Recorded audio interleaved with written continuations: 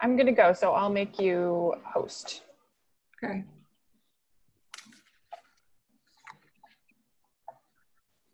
All right, you're all set. Have a good night, everyone. Bye, Athena. Thank you. Okay, seeing that we have a quorum, I am calling the August 20th, 2020 meeting of the Town Service and Outreach Committee to order at 6:32. Governor Baker's March 12th, 2020 order suspending certain provisions of the open meeting law allows us to hold this virtual meeting of the Town Services and Outreach Committee. I'm now going to call each member by name to confirm that you can hear me and we can hear you. Alyssa Brewer. Present. Percy Dumont, yes. Dorothy Pam. Dorothy? Oh, okay. Sorry. No, I'm unmuted. Yes. Okay. Evan Ross. Yes. George Ryan. Yes, I can hear you. I'm here. Okay. I will be monitoring committee member connections, and if necessary, we'll pause the meeting if we have connectivity issues. We request that everybody be patient with the process. Okay, let's see if we have any. I don't think we have any public today, do we? No, we do. Probably Art, I'm guessing. Hi, Art. It doesn't look like he has his hand up, though. Art? You can put your hand up. I'm thinking not. Okay. All right, so moving right on. First on the agenda is the town manager appointments to the Human Rights Commission. We just have that one set today. The town manager is on vacation this week, so he isn't in person to answer questions, but Jennifer Moiston's here, who is one of our community participation officers. She participated in the interviews, and I believe you're staff to the commission, right, Jennifer? Yes, I am. Okay. So the town manager did offer to answer any questions in writing that we had, but to my knowledge, people didn't have questions about the recommended people anyway. And so Jennifer, would you like to offer any information that you have about the recommended people who are Sid Ferreira, Cedric Gonnett, Elizabeth Haygood, and Erica Loper? Sure. Well, Sid Ferreira has been an HRC member for some years now, but he kind of is our, he holds the history for the most part. He's our institutional knowledge when it comes to specific things in the HRC. He's also very well connected with the Cape Verdean community, which is really nice when we're trying to do outreach and engage community members. Cedric Gonnett is, he's not a new Amherst resident, but he has watched a lot of the children in the community grow up. I know that he's coached football for 2 of my sons, and one's in college now. So he's got a great relationship with the youth, which we always enjoy, someone who can stay connected with the youth and keep us engaged with the youth as well. Liz Haygood has been in the community for, I'm going to say, over 30, 40 years. She raised her 2 sons here, and she is in a lot of the different organizations that are going on now with racial inequality and racial equity, and is she brings an awful lot. And Erica Loper as well grew up in Amherst and went to the Amherst Regional School System and has raised her son in Amherst as well. And she is connected to the school now. So she's also another parent person who has a lot of roots to the community. Great. And there's a blurb about each one of the people in the memo in the packet if people are interested in looking at that. Do any of the counselors have any questions for Jennifer? Yes, I do. There's a heavy school involvement. Okay, so Cedric Garnett is presently a paraeducator, and Erica Loper is a paraeducator, both now. I am wondering, is Elizabeth Haygood retired, or is she still working in the school system? I think she's in the process of retiring if she hasn't already retired.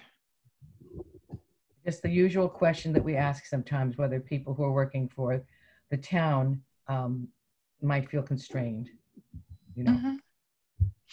I think this group is, at least from my perspective, is a great group who's motivated. And so a lot of the events and different things that happen at the HRC fall in my lap. And it will be nice to have people who are ready to go and engage with the communities and be active and have lots of new ideas. Yeah, I would just say that the people that I talked to about these prospective appointments were all very much, supportive and in favor of them. So that convinces me that they good recommendations. So I did have one comment there.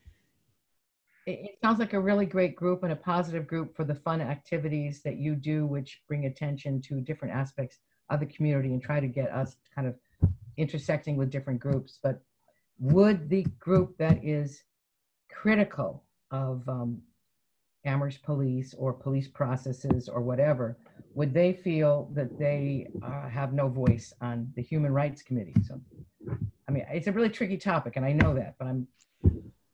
So, I can't really speak for how anybody's going to feel, but I did at most of the events that I've been to that were, funded by the Black youth leaders and the BIPOC community and the Defund 413, I did spread the word that the HRC was accepting applications at that time. And so whomever has applied has applied.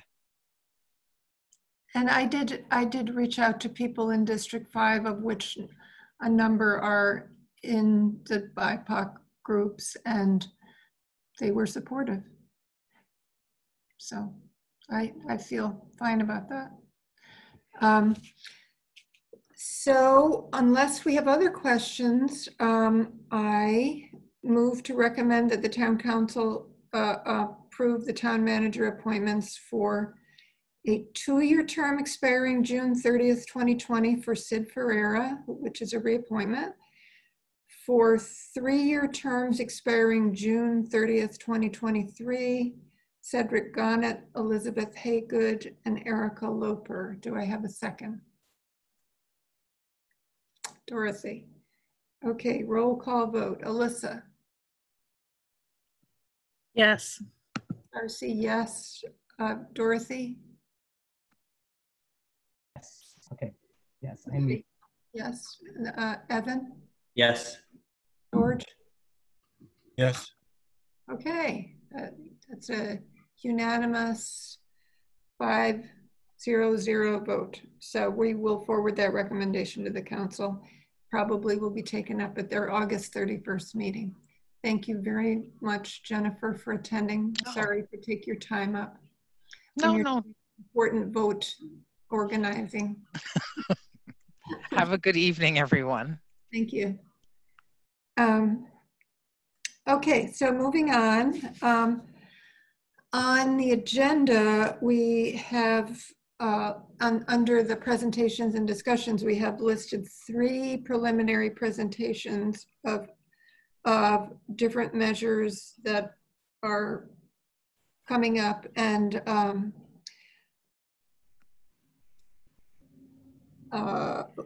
so the preliminary presentations are as per our new review process, which requires one of us to present a measure to the committee to see if we have or are planning to have all the information we need in order to proceed.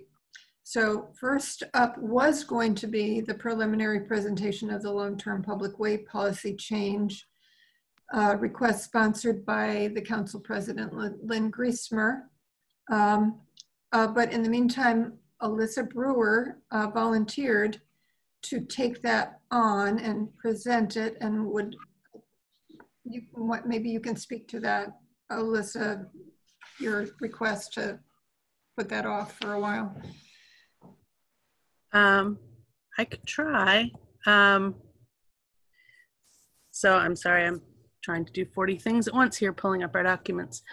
In regards to that, I saw how full our agenda was already, and as Darcy had, sent us the email that said somebody should work with Lynn and, connections made, etc.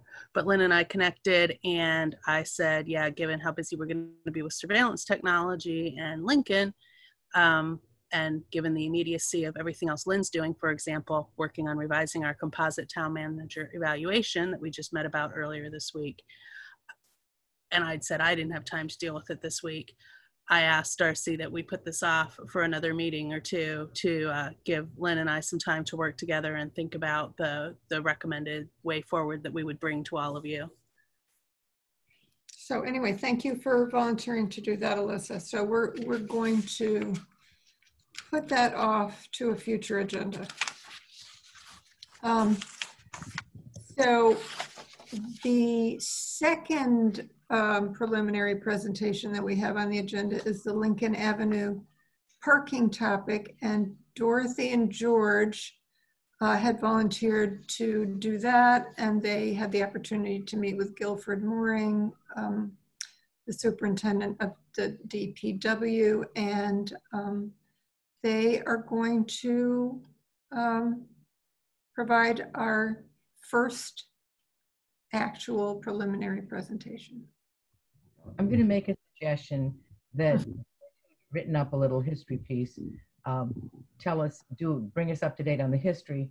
That I would talk a little bit about the meeting, and then George is going to show you the slides and the numbers that they gave us. But I will talk about them before he puts them up a little bit. Okay, my question is, I mean, it sounds a little bit like you're making a presentation as opposed to the preliminary presentation. So I'm assuming that you're going to cover the questions in the process, right?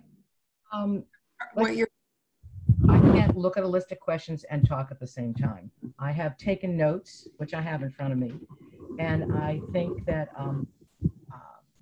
the way I suggested would work, and then if either one of us misses a topic, that's a good place to say, what about, okay?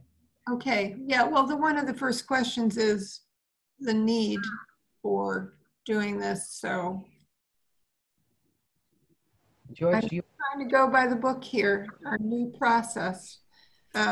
So I think that we don't need to get like deeply into what is actually being proposed, but just sort of like overview. Okay, anyway, why don't you just go ahead and do what you were planning on doing? Oh, you need to unmute though, Dorothy. I am.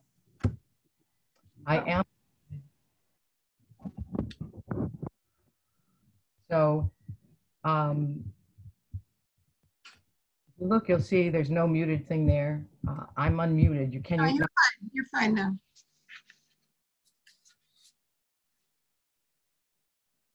Oh, but now we can't, you muted yourself.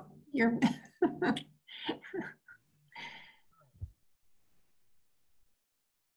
The need for the parking, when we finish the presentation, you'll see what the need is, because Guilford gave us some statistics, some numbers that showed us how you look at a road and to see what it can handle, right? So that's part of the answer and the solution.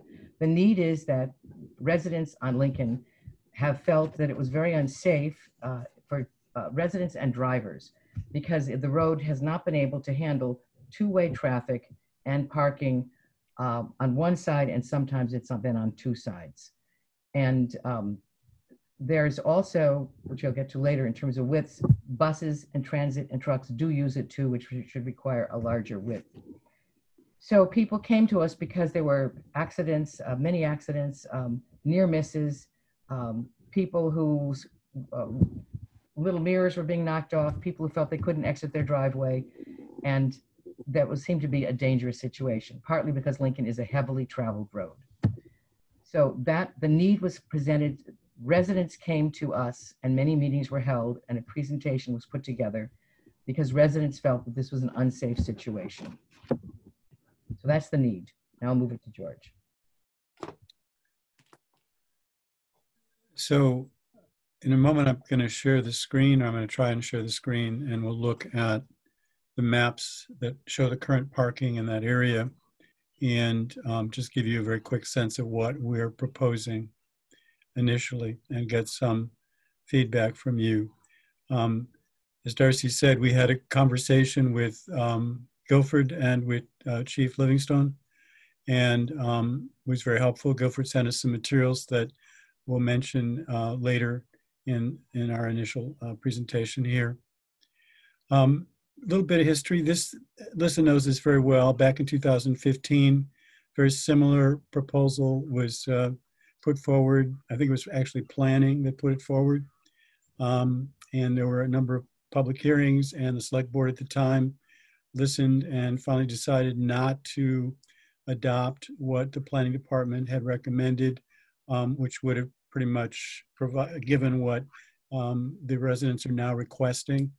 And instead, there were a number of other smaller changes made to various intersections and rights of way, just to give people a little bit more space to turn and so forth. But it was the planning department. It's in the documents that Darcy put in your folder. I don't imagine you've seen them before because they were given to us at the public hearing. But in those documents is the 2015 presentation and proposal by planning. And so this has a history. And I'm sure it goes back, probably Alyssa could say it probably goes back a lot farther.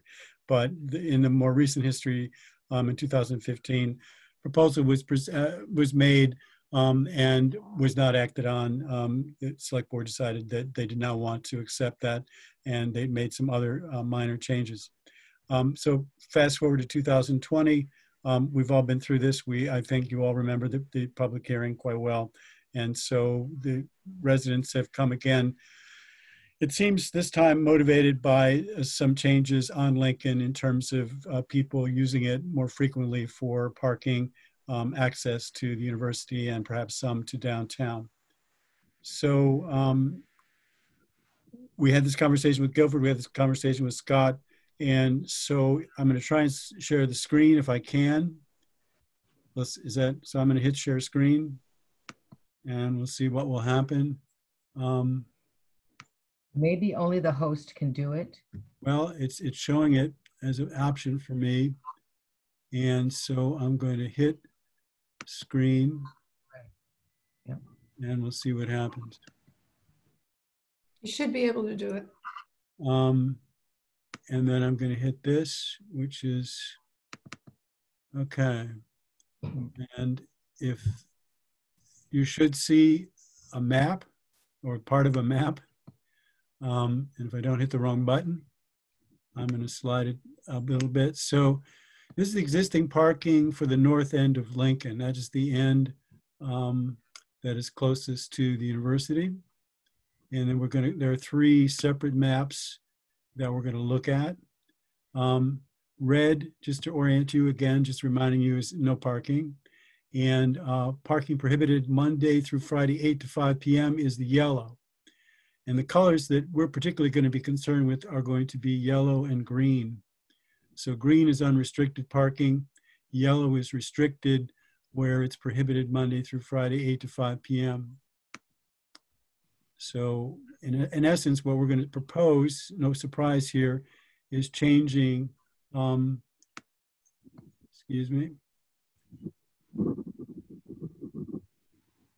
So we see yellow is 8 to 5, and that is from Fearing all the way to McClellan. Once we reach McClellan, oh, for God's sake, sorry. Okay, this is the second map. Once we reach McClellan, yellow turns to green.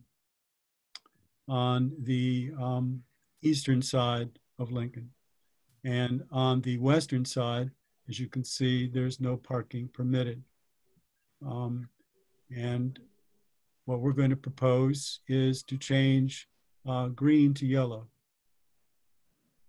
In other words, change unrestricted parking on the eastern side of Lincoln to restricted parking Monday through Friday, 8 to 5 p.m.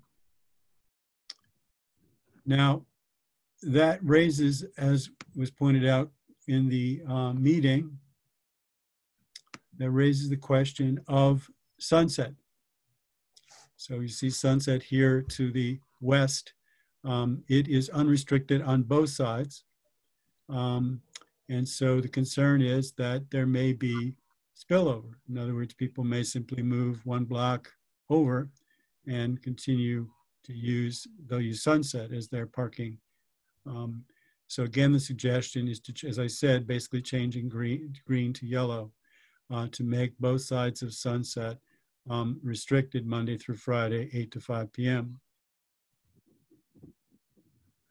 George, wouldn't it be the west side, no parking? Wouldn't it be to mirror Lincoln? That would be red on the west and green, yellow on. One could do that, but I think traditionally the street has not been heavily used. It's not a minor arterial, which is, I think, the term that Guilford's, the DPW uses, and I believe applies to Lincoln. It's not a major road, obviously, but it's called a minor arterial because it's used for people who want to get from Amity and or Northampton Road to the university. They don't use Sunset because it basically ultimately dead ends. And so you'd have to turn at Elm and go up to Lincoln anyway. So traditionally, it's not been a street that's been heavily trafficked, and traditionally, it's not a street that's been heavily used for parking. If you were to, and we're trying to make a minimum number of changes. So again, you could make it mirror Lincoln if you wished. The proposal at the moment, just for your consideration and just to get the conversation started, is to change both sides, change green to yellow. Clearly, there would need to be outreach to all the residents on Sunset. So that would certainly be something that would have to be done before any kind of change like this could be moved forward. But that's, at the moment, that's the proposal. Okay, that's the middle map. As you'll see, all the other streets, minor streets, are yellow in this area. So they are all restricted parking. It's just Lincoln on the eastern side in this stretch, and then Sunset on both sides. So I wanted to add something. The chart that I'm able to access it, I was able to access, but not to print it. So I don't know if George can show it. It's an Excel sheet that lists the width of every street. And Dorothy, why don't we get to the widths a little later? That raises a whole nother set of questions. So right now, I just want to show everybody the map and show them the layout. And then, yes, if you could address what Guilford told us about street widths, and that adds a level of complication. It's very important, but I think for the moment, let's just finish the map. This is the third map.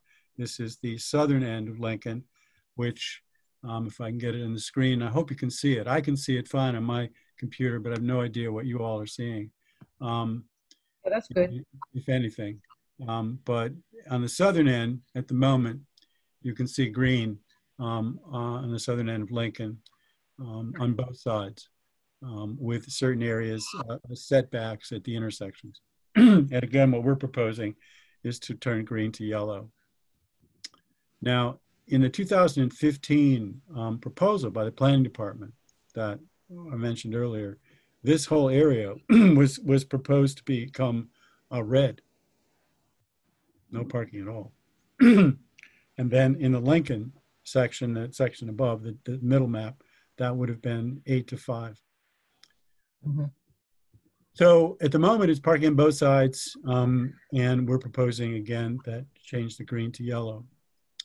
And that's as far as we want to go, or that's at the moment what we're suggesting. We're not going to touch Kendrick Place, but that is obviously a place for some consideration, whether that should be left as it is. I think there are a number of residents there. It's not a through street.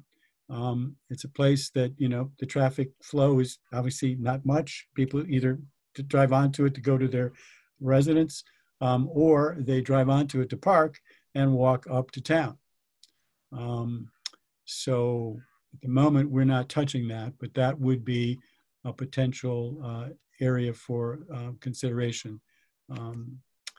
So that's what we're proposing initially, just to get things started, essentially changing green to yellow, the length of Lincoln, and changing green to yellow on both sides of Sunset, parallel to Lincoln. And sorry? Alyssa has had her hand up for a while. Sure, yeah.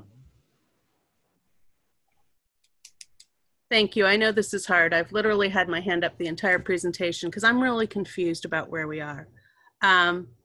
I appreciated what Darcy said at the beginning of the item, which is that we should be following our process. I agree that it's a brand new process, but I think the overview was helpful, even though it wasn't done according to the process. It was an overview. What I'm trying to understand is, I have now heard you say several times, turn green to yellow, to turn the, where's this written down? I can tell you that. Because I don't see that this was in the packet for today. And so I'm not sure why we're talking about I understand the overview of the history. I don't understand why we're not talking about a proposal, which we finally heard several minutes into the presentation was probably a proposal, but I don't have that written anyplace that I'm confused about. I appreciate us pulling all this old history over, but none of this is new information, right? This is all the information. I'm not trying to be difficult. I'm trying to understand what we're doing here today. If all we're doing is reminding people of what we did at previous town council, that's cool, because it's good to be caught up, and a lot of people who are watching this might not know that. But as a person who was there, I'm not seeing anything different, and I'm not seeing a written proposal anywhere except what I'm hearing as part of the verbal presentation. Am I missing a document somewhere, or what am I not getting about this? I have my hand raised. Yes, I think that normally if someone is designated to do the presentation, you can actually take charge during this part. So you can decide whether George or Dorothy wants to take charge here. I may regret having said that, but. You can always step in as chair if right. Yeah. No, I just think that Melissa raises a very good question. This is the first time out of the gate. I frankly haven't had time to sit down and do anything, believe it or not.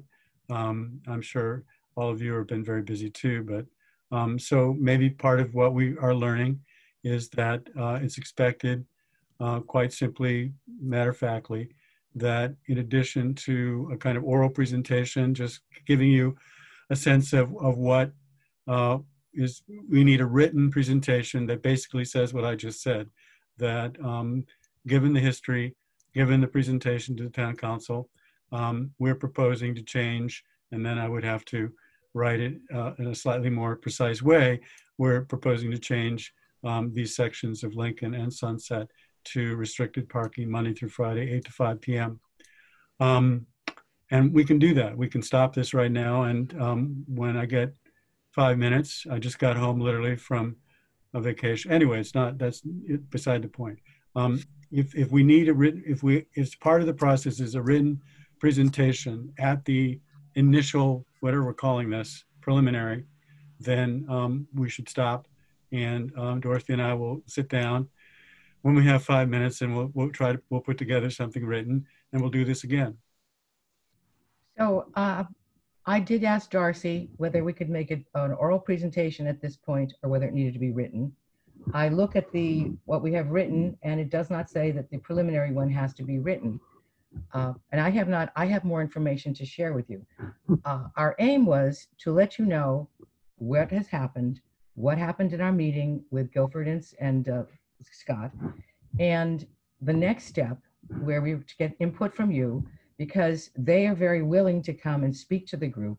And so the biggest decision, besides giving us information and different thoughts of things to look into, would be the decision of this group, whether we want to have more discussion or more the next week meeting, or whether we want to have Scott and Guilford to come before the committee.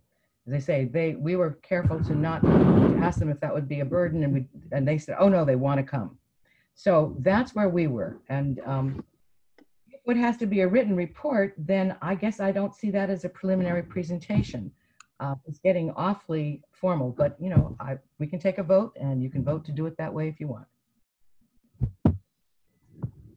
I mean, I think from the point of view of the committee, it's not an unreasonable request to have something in the packet that gives them an idea of what they're going to be hearing and seeing. I understand Alyssa's concern, seems a legitimate one. I think Dorothy and I were hoping to do it somewhat more informally, but I can certainly see that maybe in the future, and including this presentation, we need simply to have something a little bit more formal. Written presentation states, you know, what we are considering, which, as I said, would pretty much be what I've just shown you. And Dorothy and I were thinking at this point, we'd like to get a sense from you all what you think. And if what you think is you need to have something in writing, then that's where we'll go next, and we'll come back and try this again. If you think that you can offer us some constructive, thoughtful comments based on what I've just said and what Dorothy said, and on this one little map in front of you, we could proceed. But I think we probably now need to hear, I mean, I think Dorothy has one thing she'd like to say about what we heard from Guilford, and particularly from Guilford, and what we got in terms of information. Maybe at this point, we just need to have the committee decide what they want us to do. George, can you see the hands from where you are? No, I cannot see anything. I just see the map. Okay, I can see faces. I can see faces. I'm happy to call on people. Evan, you haven't spoken before. So I think that I'm having, maybe this is because I was out in the sun all day, a little trouble following. My understanding going into this was what was being presented was just a refresher of what the town staff had presented, but my understanding now is you are presenting something that is different from what town staff presented. That's correct. We're going a little bit farther. So I think with that in mind, we're talking about oral versus written, but for me, this is really a maps issue. I think all the maps we were provided last time were really useful. I'm having trouble. You're showing us this map and you're saying, okay, look at this map, but pretend that this color is this color and this color is this color. And I've already forgotten which colors are which colors. My understanding is the map we're looking at, you want to turn everything that's on the screen right now, everything that's green would be yellow, correct? Yes, that is correct. And yellow is restricted or no parking. Monday through Friday. That's correct. Okay. I think that's literally just the clarification that I needed. Right, I understand. And was there, and you're not proposing any, what about the other part of Lincoln? Anyway. Well, the northern end already is restricted. The southern end, again, we're proposing changing what is now unrestricted green on both sides to yellow. Yellow, so basically everything that's currently green on any of these maps becomes yellow. Yeah, the maps you're seeing, that's correct, except for, Evan, when you come down to the bottom map, you're seeing Dana Place, you're seeing Street, obviously ignore that, and you're seeing Kendrick, which for the moment we are not discussing. So yes, just Lincoln, green to yellow, and Sunset, green to yellow. Okay, thank you. I just needed that clarification. No, I understand. But Evan, I mean, it's a fair question. Alyssa raised a good point, and it's for the future of how we work. How important is it at a preliminary presentation, and I'm asking this in all honesty, how important is it to have a 1 or 2 paragraph description of a proposal, preliminary proposal that you would see in advance, or you'd be in the packet, and it wouldn't be buried in, I mean, what Darcy's done is great, but as you all know, that Lincoln packet is full of stuff, and only a madman would work their way through the entire thing. So you'd need, you'd have an identified written proposal, and then I just couldn't get to it. And I'm not sure I could figure out technically how to get this map into that document, but that's what you should have. You should have the maps, and you should have the proposal in one piece, and so that you can look at it in advance. And that's the way I think it probably should work. But Dorothy and I just haven't been able to get that together in time. So we're doing it informally, orally, which again, the question for you, and Alyssa's already raised it, and for Darcy, and really also for the two of us, is that adequate, or should there be something a little bit more formal, so that, at least in theory, you could read it before today's meeting, and you wouldn't be completely like, oh, so that's what they're doing. That's what they're proposing. Yeah. That's the question. Alyssa? Thank you. And I appreciate you filling all that in, George, because again, I'm not trying to be the bad guy here. We're all incredibly busy. And so I think we need to rethink our process that we just barely adopted as to how realistic it actually is. Because in no way, shape, or fashion did I ever agree that those questions in preliminary presentation of a measure would only be addressed orally. Because if I'm hearing them for the first time, now luckily, George, you and Dorothy did a great job of explaining it. In this particular case, we're all familiar with what happened before, and it was great to have a refresher of, as you said, you could talk about it for hours, and so a refresher of the particular high points of the decision-making over time. But now I'm supposed to process that sitting here at this meeting in order to contribute to a conversation by the TSO that says the additional information we need is XYZ pieces. Right. Otherwise, I'm going to have to stop today and say, now I have to go think about this before the meeting, which, to be fair to me, I asked for at our last TSO meeting. I asked for a commitment from you and Dorothy to do this. And so I understand that that didn't happen, just like Darcy had originally thought we'd talk about public ways today. Real life intervenes. But then we need to think about what our process tells us for when real life intervenes. Because I would argue that arguably in this case, we know enough about it, plus we had all the refresher materials, that we could possibly do this on the fly for the next section. But what I don't want to hear is that we treated someone who's not as, I would argue this is a very isolated case. And so when somebody else comes in and gives me a very impassioned, exciting summary verbal, because they didn't put anything in ahead of time, I'm be like, well, this ain't like Lincoln, baby. So I can't process this way.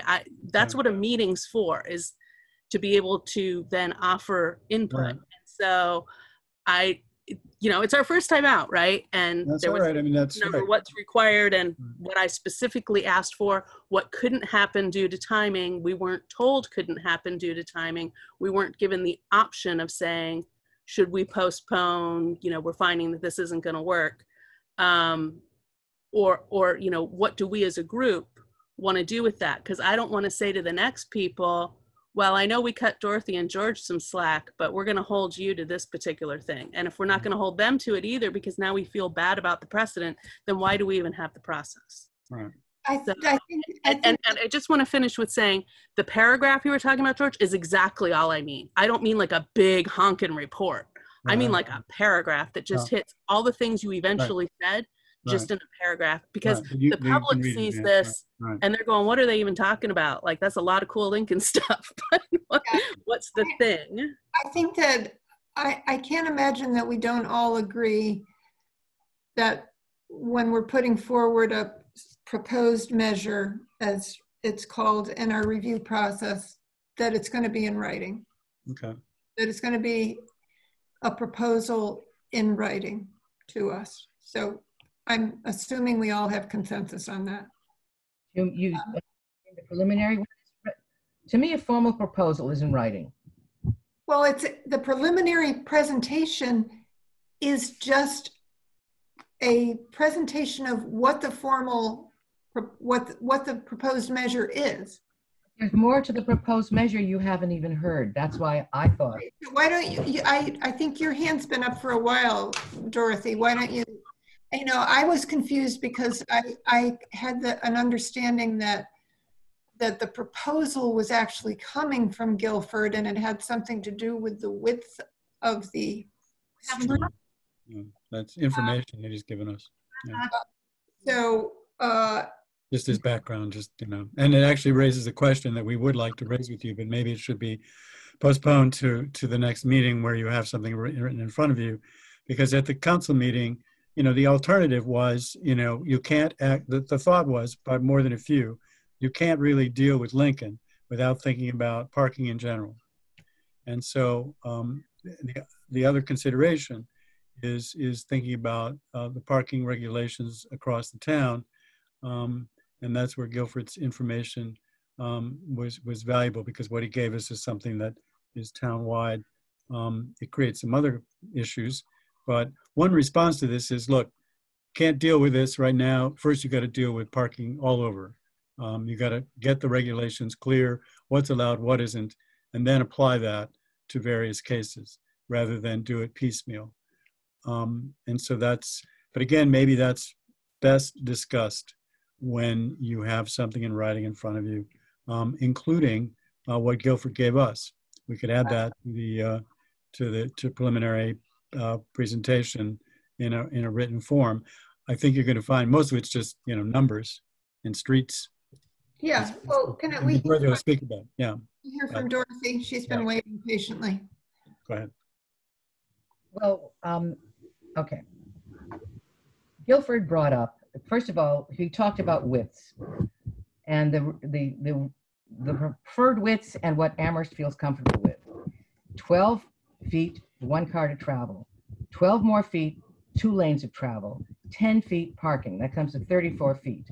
But he said that they're comfortable with 27 to 28 feet. In other words, they don't need quite, that's maybe the desirable 34 feet for 2 lanes and 1 parking on one side, but they can get along with 27 to 28 feet. And then the chart, the Excel chart, gives you the foot measurement of the streets that we've been looking at. And you'll find that they're nowhere near 27 or 28. In this area, Lincoln is 24 to 25 feet. There's one small block where it's 26 feet. Sunset is 22 to 21 to 22 feet. Okay, so Sunset is a little bit smaller. Then most of the others are 21, 22. They're very narrow. So according to their own standards, it is not safe to have 2 lanes of traffic and 1 lane of parking. But as Gilbert said, it's never just the foot measurements. Traffic is also a consideration. And he was debating whether we needed another traffic study with a consultant and getting a grant for that, which was something he didn't see as being too difficult. But then he said, maybe we should go to the Schreiber plan, which is, what about my street? And High Street is, let's see, about the same width. It's 23 feet, okay? So there are a lot of other streets in town, which according to the rules that Guilford has adopted, which he thinks are safe for the town, cannot take 2 lanes of traffic and parking on one side. They certainly cannot take parking on 2 sides and 2 lanes of traffic. So that was the question. Did we want to kind of do a more holistic look at this? And that's what I wanted to ask you, so that you'd have time to think about it. So I don't, before George and I write up this huge report, we wanted to present to you the local impact of the Lincoln streets, and George has changed the colors. And then the question, do we want to do what was brought up at the town council meeting, not just look at this area, but apply the criteria with adjustments for traffic flow and whether transit goes through. Because you have to add even more feet if transit or trucks go through. So, which means that's part of Lincoln's problem. Now and then you see a bus and you say, what? I can't believe that's on the street, but it is there because it's a main thoroughfare. So we really just wanted to get feedback from you and then to see what you wanted from us, whether you wanted us to write it up firmly, whether you wanted Guilford and Scott to come to the next meeting, or how you wanted it to proceed. So that was the aim, rather than spending all the time writing something, present you all the ideas and to get some input, some response from you.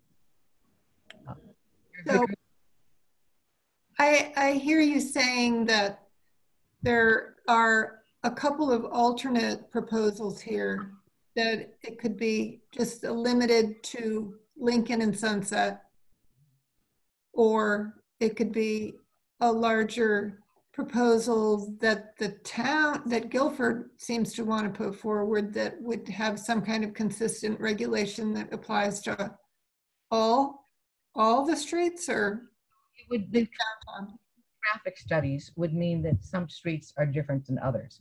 But Guilford would like to have a safer streets. And that's one of our aims is to have safe, walkable streets.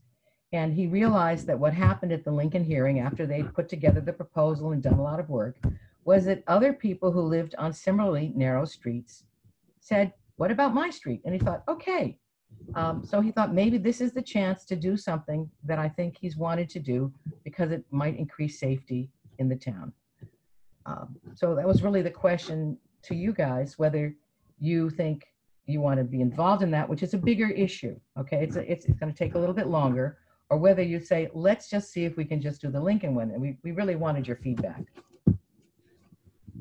I just have one question before I call on Alyssa, and that is, my recollection is that when we got this referred, that the council asked us to look at it in a broader way than just Lincoln. That would be interesting. Is that people's recollection, or do we need to look it up? I think we're going to have to look that up. Yeah, Seriously, I mean, I that's one of the issues when things get referred. You know, it's not at all clear to me often what the actual language is. Yeah. Or even if there is actual language other than look at this, deal with it. Recollection that we were given the direction to look at least all the surrounding streets, not just Lincoln. I don't know about farther than that, but Alyssa? I agree that was my recollection of the sense of the council at the time. I share George's frustration that we sometimes have a tendency to want to refer things and not say what we're referring them to do. I did not think that was the case in this item, and therefore it should have been looked up to see what we said at the time. But I think that, Dorothy, we're not actually at the cross purposes you think we are in terms of writing up a long report. We said, this is the process, after we beat each other up about it for several weeks, of how to do a preliminary presentation. You did not follow that process. But what I would argue you did just do very effectively was give us an overview of the situation and say, in order to make our written 1 to 2 paragraph proposal of what we think is essential now, right, given what we've learned, because you and George have been working on this since the town council referral. It isn't that you're just suddenly taking it up again, right? You've already had conversations. So this is actually before the preliminary presentation discussion. And that's a perfectly viable thing to have. We didn't include it in the process, but I think it's a perfectly viable thing to have. But a written report is not just for something eventually. It's the process we have is to look at a measure. We haven't been provided a measure at all, except verbally in today's presentation. So this is just like the pre-preliminary presentation, which is okay too. But again, just like when we left our last TSO meeting and I said, we're going to have something in writing ahead, and people are like, yeah, probably. We need to know before the next presentation, right, what our next thing is. And we are way too early to be having Guilford come in when we don't even know what the proposal is, unless what we actually say is, you know what, it's so early, we actually do need that larger presentation from Guilford before we even really get to the point of what our process calls a preliminary presentation, because it is a very complex problem that you could attack from a number of different directions. So I don't think we're like wrong. I think we're just, you know, we kind of added a step in this case. And so that should inform what we decide next, because we can't really go through item 4 super well because we didn't have enough information to do that, but we could certainly start it. And then, you know, the next time you have a 1 or 2 paragraph explanation of what you're proposing now. Dorothy, did you want to add something? Well, I thought Alyssa's question was very good. And I think it's worth discussing, because if we decide to go big, it would be helpful, because Guilford's thought about this a lot, and he really knows way more than we're ever going to know about the streets and traffic. So I'd be interested in what other people thought, whether we want, because this is the proposal. We had a Lincoln Avenue proposal. Guilford, in the meeting with George and me, said, let's make it bigger. And there was, when the town council passed it, there was verbal statements of making it bigger, but they didn't mean High Street. They meant just the contiguous streets in this next to UMass area. So it's bigger. I need to take this call. Evan? So I don't know if anyone else has looked. So I'm looking at the actual referral motion. Yeah, thank you. And it just says to refer the following proposed parking regulation changes to the Town Services and Outreach Committee with a report back. And it's the specific changes that were proposed by Guilford. So although I think a lot of the town council conversation centered around we need to look bigger, we need to think about the larger parking ecosystem, from my reading of the motion, the referral itself only included it's very specifically the 3 parking changes that we did not already vote on. In the downtown parking working group study? No, for this. This is in the public hearing, yeah. Yeah, so this was March 9th. Thank you. And the motion is to refer the following proposed parking regulation changes to the Town Services and Outreach Committee. And it's essentially, it's the ones that were proposed by Guilford less the ones that we've already approved. So we technically, the referral did not include looking at the larger parking ecosystem, even though that was part of the council discussion. So what we do with that, I don't know, but just as a clarification on the referral itself. But didn't we inherit the downtown parking working group as well, even though that wasn't part of that motion, because that was a different conversation? Yeah. Isn't that why that's on our work plan? Right. Yeah. Yeah. So yeah, it might be good to actually watch the council meeting and see. No. No one should have to do that ever. No. That's mean. Not unless you're 2020 has been rough enough. Let's Right. not make That's it right. worse. But, No one has to rewatch a meeting. No. But I think what's becoming clear to me is that, first of all, the referral should have been in your hands. Evan has done what we should have done. That referral should be cited. We should be answering the specific questions in the process, even if they're just one-word answers or short phrases. And then we should be making as Alyssa pointed out, a paragraph, whatever, presentation in writing. And there should be a map in this case. And then I suppose there is the larger, we could, in the written proposal, we could say, and there's the larger question that could be considered of, the larger parking ecosystem. But this proposal is strictly in response to the referral. And that I think you deserve. And so, and it should be in writing, and it should be in the written record, and you should be able to read it before the meeting. And so I think that Dorothy and I have a little bit more homework to do before we can go much further. Because I think, as Darcy pointed out, and I think also Alyssa made this point, when people come to us, I mean, I have another, from another counselor, a request as just a resident for parking change on his street that I will share with Darcy, and at some point, I assume will make its way to this committee. And there may be others eventually come along, but whatever comes to us, if we, in the very first time out, start making, exceptions, we're starting down the wrong path. So I do think, and Dorothy will speak for herself, but as listening to Alyssa, listening to Evan, listening to Darcy, it does seem that you have a right to have those questions answered explicitly, though we can do it orally. They should be written in the process. And Well, you should have the referral. I'm sorry? The proposal needs to be written. And you never know, but part of it is, yeah, I think it's also the questions and the referral. Given, And, I think that was a really good comment. A referral is a formal thing, and I don't know what it said, and if it's, I mean, when the notes are taken, was somebody being really firm and saying what is the exact referral, or was it just kind of, oh, you can look into this? well, Evan read the referral, so we can quote it. Great. Yeah. So I think Yeah. that we should move on, and I hear George and Dorothy saying that they'll come back to the next meeting with a proposal of the measure and specific answers, so that we'll do like part 2 of the preliminary presentation at the next meeting.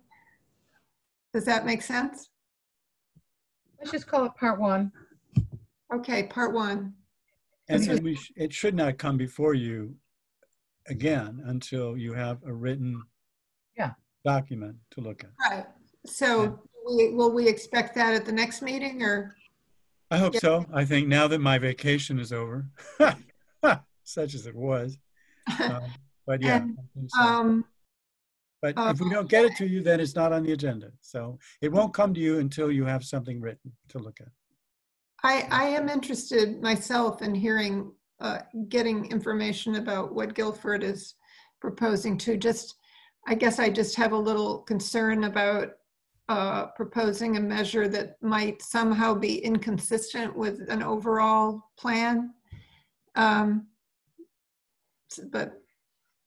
So I'm interested in hearing both myself. Alyssa? I was just going to say, in terms of feedback, because like Dorothy pointed out, one of the points, the way she was viewing this is, what's your feedback, the rest of TSO, before we go down this road any further? And I think that's a perfectly reasonable question to ask. It's just earlier in the process than we thought. And so we're learning. And I would say that while it, had we rewound time, arguably it could have just been the referral that was from town council, as George said, would be in our hands saying, these are what the exact words said. Yes, I know they talked about other things, but these are what the words said. This is our proposal in response to that. If you, on the other hand, choose, I don't have a problem with if you choose saying, that's what we thought our assignment was, but we were also thinking about the downtown parking working group and all the neighbors who have come to us since, and everything we've been hearing at our district meetings. And so we have 2 suggestions to TSO. We could do A, or we might go down path B, and this is what our recommendation is right now. Since you guys have been putting a lot of effort into this, I think that's totally fine. If you want to, I don't want you to feel constrained. I just want you to be clear on what you're offering in response to the referral, and then just, you've learned a bunch of cool stuff, so you might actually recommend we go down a slightly different path, and that could be your proposal, or you can even just make 2 separate ones. But again, short, just short, not like massive proposals. And then just be ready to answer the questions too. Well, in writing, so you have it, and then answer yes. And Yeah, that would be great. It has to be in writing. That seems to be a legitimate and important part of this. Yes. Evan? Yeah, so I guess from like a process perspective, I'm trying to wrap my mind around this weird thing that we're muddying through, right? Because we weren't just referred parking changes on Lincoln Ave. We were referred 3 very specific parking changes. And what George and Dorothy are bringing us are different than that. And so it seems to me like the council said, we want you to look at these 3 changes. And we're saying, okay, but two counselors on our committee, they like something different. And so we're going to look at those instead. And I think that we can argue why we're doing that, but it feels a little weird to me to do that. And I think Alyssa articulated that complexity nicely, but I'm still a little bit confused. And I feel a little weird about saying, well, we referred these, but actually the sponsors now are George and Dorothy, and they're going to come forth with something different, as opposed to maybe saying they have their idea of what to do, and we have this, and we're going to have a presentation on two proposals and consider both of them and what we want to do.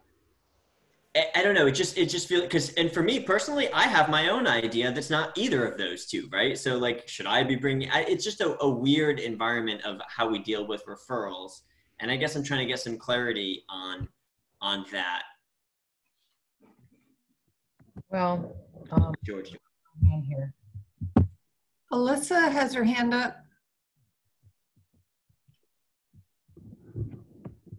You have your hand up, Alyssa? Yeah, sorry. Right, exactly. Trying to keep it muted. Exactly. I mean, what Evan and I are both saying is, how do we decide in there, like at what point should we just say to ourselves, you know, we're not rewinding time now. So moving forward, like we got this very specific referral, but we also heard all those comments that didn't end up in the referral. And we also have the downtown parking working group things. Like we can't pretend we don't know those things. So it seems like we're required by the town council to respond to the three things the motion specifically said we have to respond to. But what does that response look like is the question. Is the response us just telling the town council next time we had a preliminary conversation about your referral on those three items, and based on what Dorothy and George have learned since then, they think that we should look at something bigger than that? Do you can tell us if you feel differently about that, but our initial report to you is, thank you for referring those three things to us. We're in process of looking at a bigger picture. And then the town council can say, no, I only wanted you to look at those three things. Pretend you never heard any of that other stuff. Or the town council can say, sure, have at it and let us know how that works. But it is true that at some point we have, pretty soon, if we're not going to do exactly what the referral says, we should tell the town council we're looking at something else. So we just have to, how does that fit? And we haven't envisioned that happening yet in our process. So fun for us to figure that out. But we do have to get back to them on that specific referral. And we don't want to go like 6 months into this and say, oh, by the way, we were never actually looking at the actual referral you gave us. We decided to do a much bigger thing. Dorothy and George, just so we can try to wrap this up, do you think that you could integrate the questions in the referral into the proposal somehow so that they're included in what you're going to be, bringing to us next time? I think that's the point of having the referral, and that's why I apologize. It really should be in this formal presentation, in what we're doing, because that's what it's based on. So right. Yes, it has to be in response to that. I don't think we are then limited to just dealing with that. We can, on the basis of that, we should be able to make an argument either for just dealing with that, fine, or dealing with that and maybe doing something more, but it's based on that referral. So I'm not worried about what we tell the council. We're in the process. And we're not doing something totally different. We're not ignoring the referral. We're not, just saying, oh, that's a stupid referral. We are using the referral as the basis for our argument, but we're not just limited to that, I don't think. And ultimately, this is the committee's decision. I think both Dorothy and I agreed that, whatever presentation we finally make, it's the committee that decides. And if the committee decides that, 3-2 or 4-1 or whatever, that they just don't want to do anything with this, that's where it dies. Okay. So we have to convince you to, and then you make changes. You may say, what about this? What about that? And hopefully by consensus, we come up with something that we're prepared to take to the council. Maybe in the end, we'll just say to the council, look, we chewed it over for 3 months, 4 months. We looked at this, we looked at that. We finally just threw up our hands and said, there's nothing we can do. We couldn't come to agreement. We couldn't come to consensus. Okay. I think we're ready. I think we're ready to move on. I think that Dorothy and George, you understand what you're going to do for the next time. Can somebody please forward me the exact words of the proposal? That was a doctor's call. I had to take it. Evan will help me. We'll find it. We'll find it. He's given us the date, and we should have found it first. So, and he found it in like 5 seconds. All right, so we're going to move on He's not to human. Man is not human. the third preliminary presentation, which is the surveillance technology bylaw, which I don't think we're going to have to spend that much time on because we actually already had a formal presentation a long time ago.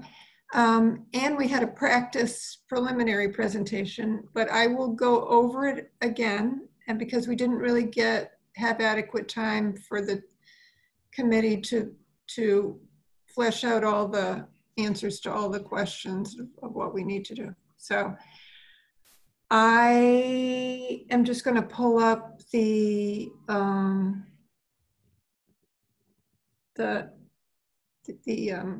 status document that's in the folder. Oh, wait a minute. Did I do that?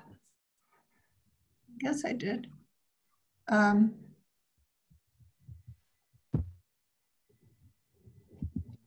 minute. This does not look right. The color thing.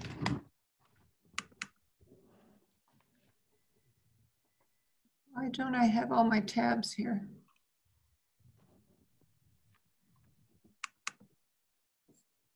That's not it. That is not it.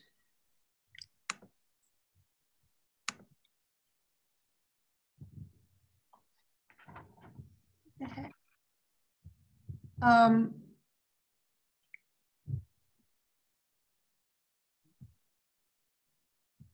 have it. Well, I have it. Yeah, it's in the folder. I can see it. Here we go. Yeah, surveillance tech bylaw status of presentations, 7/22/2020. It's Yes. one of the 3 files that are there. It's the middle one. Yes. Now our viewing public gets to see our. No, there. It's the middle one. That's it. You got it. All right. So this just kind of gives the background of what we've done up to this point on the surveillance technology bylaw. If you look at number 4, it was referred on May 4th, and Mandy Jo did a formal presentation on June 1st with the other sponsor, Pat DeAngelis. And then on June 29th, we tried out doing a preliminary presentation. And basically this is the bullets are what we went through on that day. And I think the only thing we didn't cover was, because we hadn't yet adopted our review process, I think the only thing in the review process that we didn't cover was Alyssa's suggestion that we state the need. So, and we can talk about that. But just to go through the bullets, the surveillance technology bylaw is sponsored by Mandy Jo and Pat DeAngelis. The reason that we're doing it in the TSO is because under our charge, it's a measure, quote, measure that may affect the provision of services by a town department. And because the bylaw specifically is addressing surveillance technology being used by the town. It was referred to this committee by the town council on May 4th. We've already passed the report back time. As a bylaw, it'll also need to be reviewed by the GOL and KP law. our lawyer. The sponsors would like to be heard on the proposal as soon as possible. They specifically mentioned that they thought it was relevant to our conversations about racial equity because of the effect of facial recognition technology, the unequal effect of using it. We have 3 documents now in the packet regarding surveillance technology bylaw, if we could count this document, and the bylaw and a fact sheet. So there's currently no town bylaw pertaining to surveillance technology and no state law, though Boston just passed an ordinance on June 24th.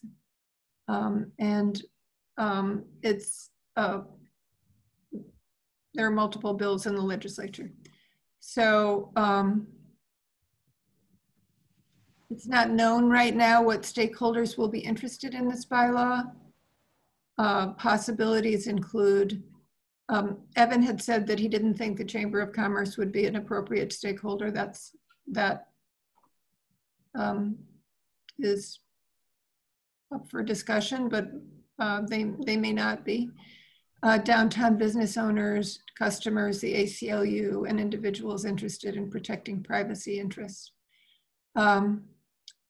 I have spoken several times now with the town manager about getting staff feedback about the operation of the bylaw, and he suggested the IT department and the police chief as possible either presenters, or they could weigh in writing.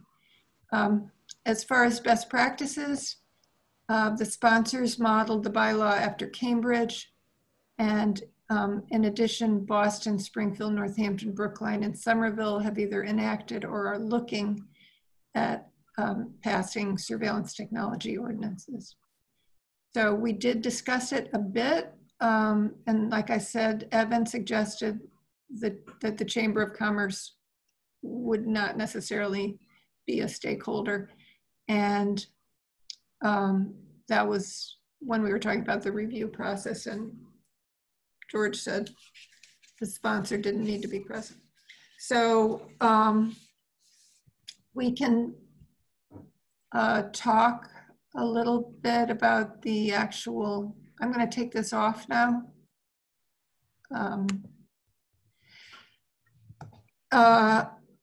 Questions, or if you want to also look at the fact sheet, there's a really good fact sheet, or if you want to look at the sections of the bylaw to get more of an idea of the need. But I think that's more of a part of the formal presentation. So, questions? We could just go through the, we did already go through everything, but we could, I need to ask you, I guess, again, what additional information, if you think that we need anything additional other than what I said from town staff, or additional stakeholder input, or additional best practices, any of those things.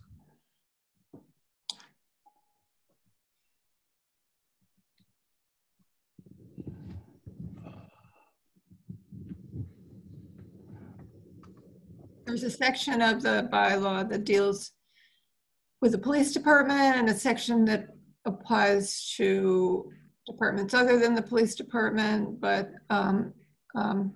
and it does have a special section about facial recognition. So I think that we're probably ready for day 2. Well, we're ready to hear from the town. I think that would be the next step, because we did already have a formal presentation, unless you think you need to be refreshed. So I'm kind of thinking that the next step would be the town manager or somebody from the town coming to talk from, you know, town perspective about it. And if we have any counselor questions, since we already did have one formal presentation, if we have any counselor questions, any, you know, having the sponsors come and answer the counselor questions. So any thoughts at all? Because otherwise we'll just go to step 2. Yes. I don't know what order the hands went up, but I'm up, Alyssa's up, and George is up. Oh, I can't, I'm not seeing them, sorry. Sorry. Okay, Dorothy. I don't know what order they went up. Go ahead, Dorothy. That's basically it. Dorothy, Alyssa, George. Okay, Dorothy. To ask some questions about, remember you said you wanted to do this as a practice one.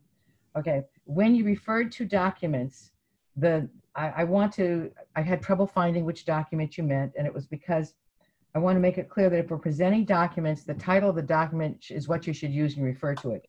So this first one you called status of presentations. I don't know what that means.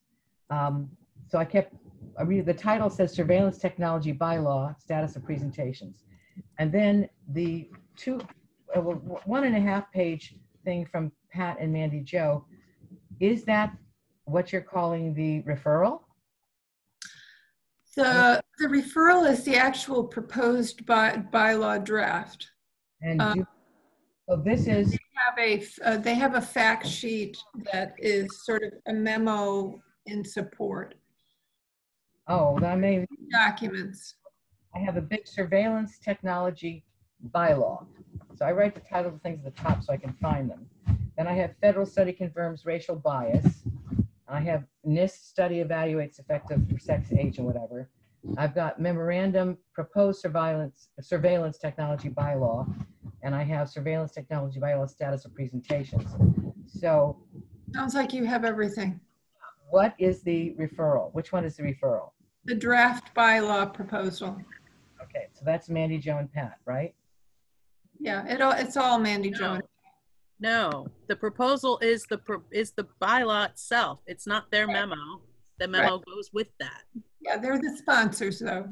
But I had all the paper, which then I don't have it then. You don't have the bylaw itself? I have the proposed surveillance technology bylaw, which is quite long. Yes, it's about 8 pages. That's it. That is the, oh God, I'm getting so lost here. Okay. You said we have to do the referral. Is this the referral? I'm just really needing to know the pieces of the work. So this is the bylaw. So I should write the word bylaw at the top, right? They're proposing that the council adopt that bylaw. Do we have that? They don't have to write a proposal if they're proposing a bylaw. They just write the bylaw and give it to us, and that's their proposal. But George and I doing on Lincoln a bylaw? No. Parking is not bylaw? No, it's a regulation. It's good to separate these things, right? Because we're figuring all these things out. Yeah. So theirs was a bylaw, and it went as a complete bylaw to the town council. And the town council, as Darcy has outlined in her, may I say, incredibly helpful status presentation memo from July, incredibly helpful, how we got to this point, right? How did we get here? And the way that it's different, Dorothy, is that, you know, we don't yet have the how did we get here from you and George, although we heard it tonight, which is great. And you're not offering up a bylaw, you're going to be offering up changes to regulation of the public way, which are going to require hearings, that kind of thing. But it won't show up in our general bylaws, whereas what Mandy, Jo, and Pat have proposed and has been referred to us is an actual addition to our general bylaw. And so why is this called status of presentations? That was a memo from me, Dorothy, just informational to this committee to outline what has happened with the surveillance technology bylaw since it was referred to us. I was just pointing out the different times that it has come up and that it already had a formal presentation. So Is this going to be a category of paper that we present in no, no, you don't have to do that. That was above and beyond the call of duty. I really want to know, would you call it status of presentations? Or would you call it something else? I'm dying in paper. All over my house is paper. So it's important to me to write the name of the thing at the top. You can just say, yeah, that's not relevant to the actual substance of the proposal. That was just procedural. That's all, just procedural. Because I have to. So I'm going to add a question here. There is a new aspect in terms of stakeholders. Unfortunately, I read it today quickly, but there's some place wants to have everybody who's got a camera register it with the police department, so that and this was in the paper in the last 2 days, or last week anyway, so that if there's a crime, that they could go to you and say, we'd like to have your footage. And I guess the ACLU or somebody is saying, maybe that's not a good idea. So if we're talking about surveillance bylaw, there's a lot of surveillance that's going on all over the place, and private property and garages and whatever. And that aspect is something that should be included in this consideration. It isn't though. This particular bylaw proposal, it only is pertaining to surveillance by the town. So that's something that you could bring up when we're actually having the formal presentation, when we're talking about the substance of it. Alyssa? So I appreciate that a huge percentage of our time at literally every meeting is going to be sorting out how we're approaching things and what we're calling documents and which documents we get when. And eventually we'll become a well-oiled machine, and then we'll reorganize our committees again, she said sarcastically. But in the meantime, Darcy's document was incredibly valuable and is in fact absolutely essential to the TSO process in terms of how we got to where we are and what we have next to do. The only actual action we are required to report back to town council is, as she clearly included in her statement, which was that we were referred this bylaw. The bylaw is the measure in front of us. What you're talking about, Dorothy, has nothing to do with this bylaw, because this bylaw is just about purchases or arguably redeployments of existing technology that the town has. So this is talking about, for example, as has also recently been in the news, the idea of grants for body cameras. This is one of the many aspects of this particular bylaw at this particular moment is, as police are talking about body cameras, what's the town council's role? If this bylaw didn't exist, our only role would be to try and pull it out of any budget requests.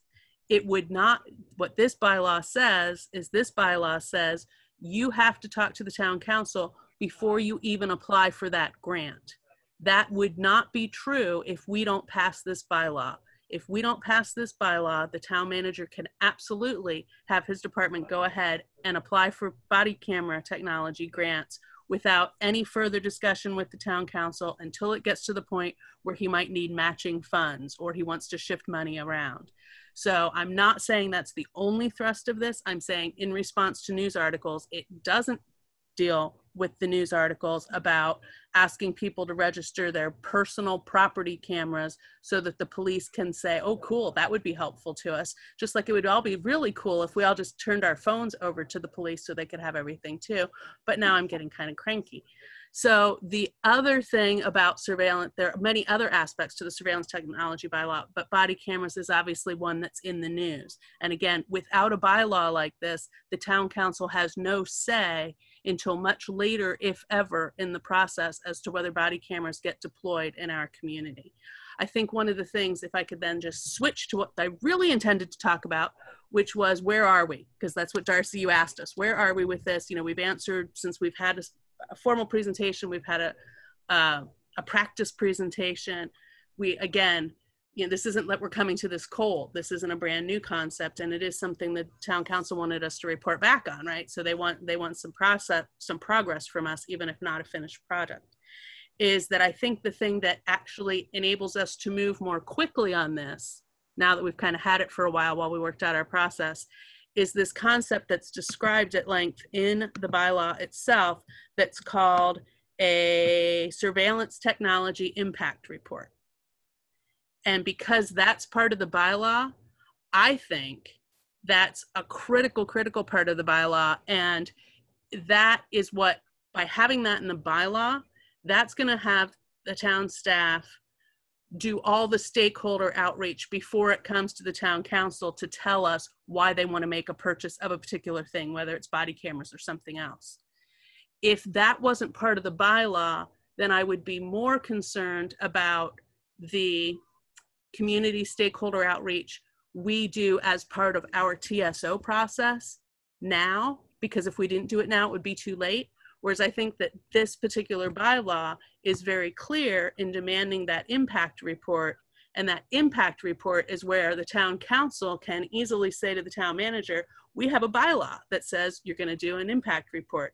You're going to talk to stakeholders. You just told us you only talked to these 2 stakeholders. That's not sufficient. And then he can say, well, the bylaw just says a report. And then we can say, well, we meant these other things.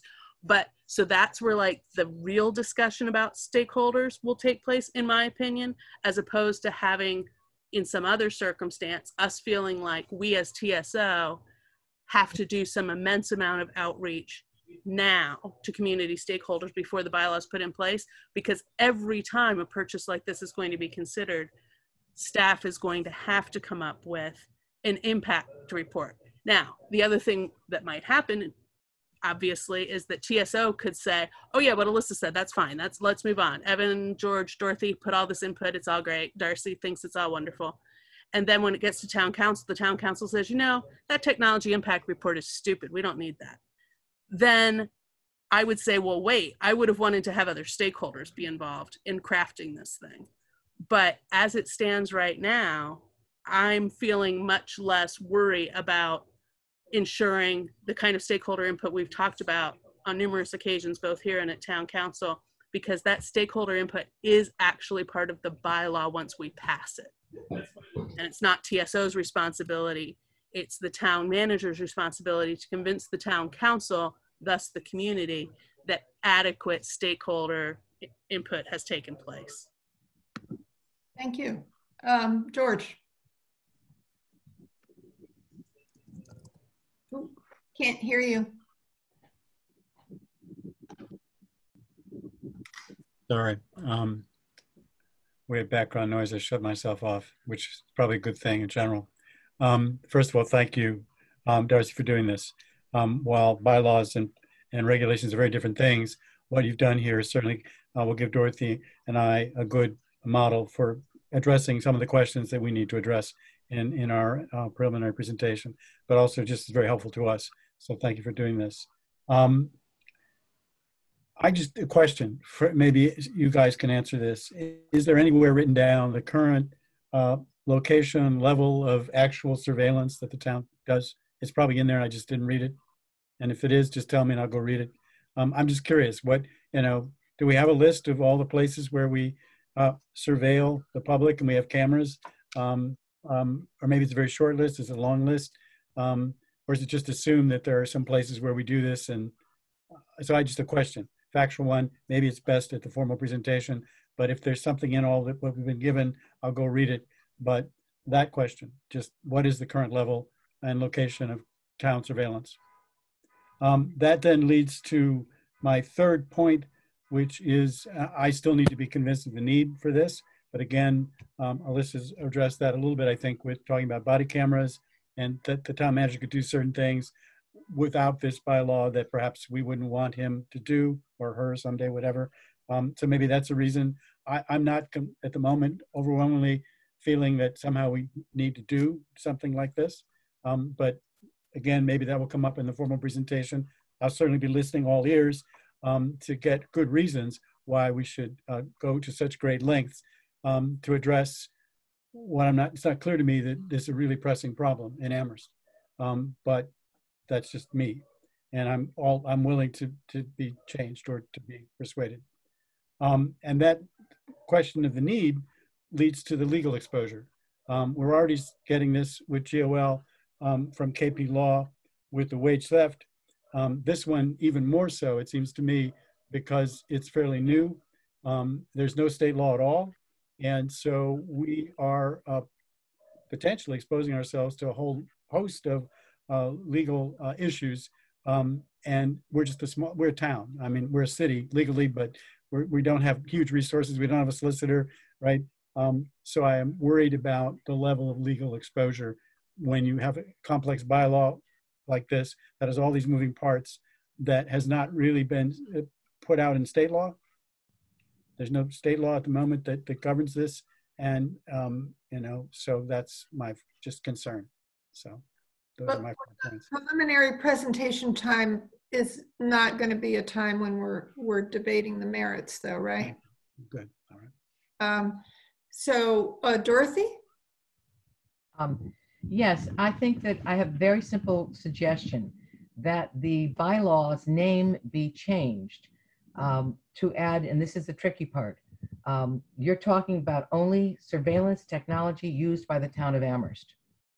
I think that should be in the title because things go around very fast and people, this is not a general surveillance law. This is only about what is done by the town of Amherst, which, you know, so maybe just propose surveillance technology bylaw for town of Amherst property. It's tricky because people will think it means the whole town. We mean the government.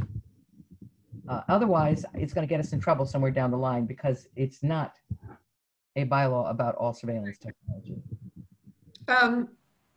Alyssa? Can't hear you. Oh, are you taking that's a leftover hand. Oh, okay. So no hands left. Are you shaking your head, Evan, because you're agreeing? Yeah, no hands here. I have no hand. I look forward to hearing from both IT and the police chief on this. Okay, so let's plan on that for the next time, and I'll talk to the town manager to try to get that arranged. And I don't know how long that will take. I'll just let the sponsors know that their second formal presentation will be I think at the next meeting, the only two things we have are this and the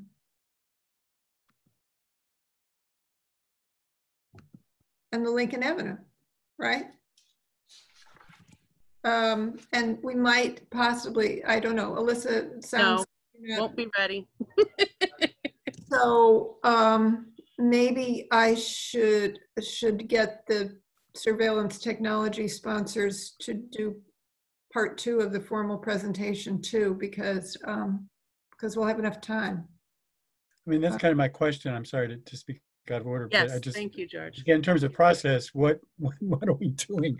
I mean, Right. It sounds like we're ready, and maybe we're not. We're ready to go to the formal presentation or continue the formal presentation. I don't know what to call it. Clearly, there's some people we want to hear from. Evan's point's well taken. Is that part of the formal presentation, and we're inviting them along with the sponsors to move this along, or is the sense of the committee that we still have questions that are at a preliminary level, and so we want some people to come in to talk to before we say, okay, we're ready now to go? Because I believe don't we vote to go to the formal presentations? Isn't there, we actually have to make a decision to say, okay, now time for formal presentation? No. We don't. So then second question, if that's true, is that what is happening next week or next meeting? Is it a formal presentation, or is it more chit chat? We said that we'd try to get the town people, the IT and the police department to come. That was the plan all along. They were going to come like 2 meetings ago.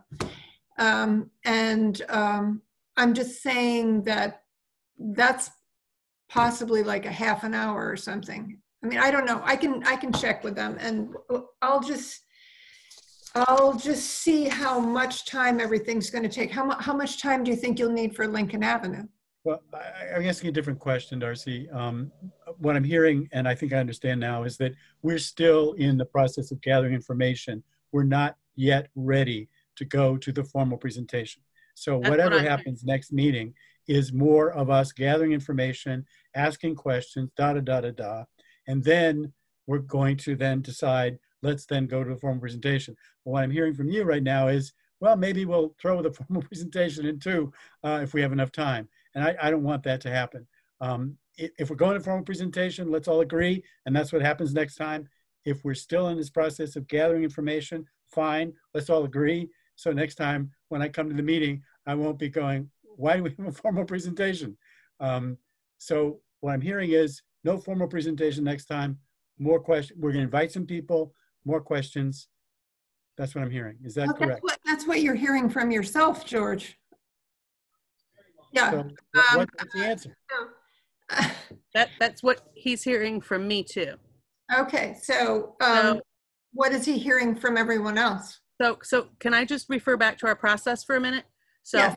I think where we are, despite the fact that in some ways we've already answered future things, right? I think we are still in step 1, and we are near the end of step 1. We're in item 4, right? Additional information needed. What additional information will we need from town staff, and at what point in the process? So that second part of the paragraph sentence matters. What additional community stakeholder input may be needed, and at what point in the process? That was what I addressed. Whether there's a need to research additional best practices in other communities, next steps, projected timeline. At this point, the committee may decide it has sufficient information and vote to move to step 4. So I would argue that, Darcy, that does not empower you to have the formal presentation at our next meeting unless the committee decides either by consensus or by voting to move to step 4, which is what I think George was referring to just now. I think one path might be to say, it sounds like some people have said we need to hear from IT and the police. At what point do we want to do that? Do we want to say that happens at the next meeting, and then after we hear from them, we look at 4 again, steps A through D, and decide if we're fine, and then we say, okay, now next meeting after that will be formal presentation?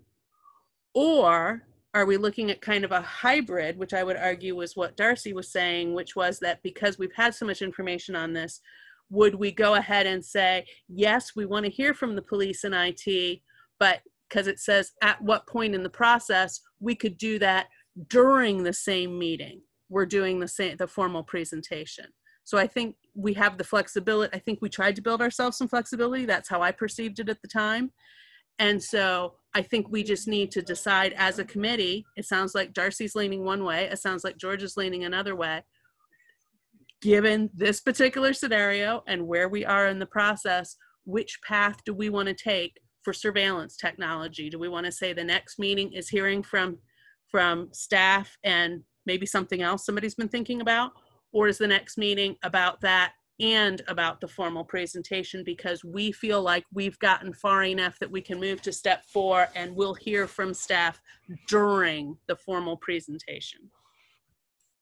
Yeah, I don't think that we're going to, from what I can tell from the town manager, it's not my understanding that the town has problems with this or anything. So I'm assuming that it's not going to be something that's, that's going to flag the committee to say, oh, we're not going to do this.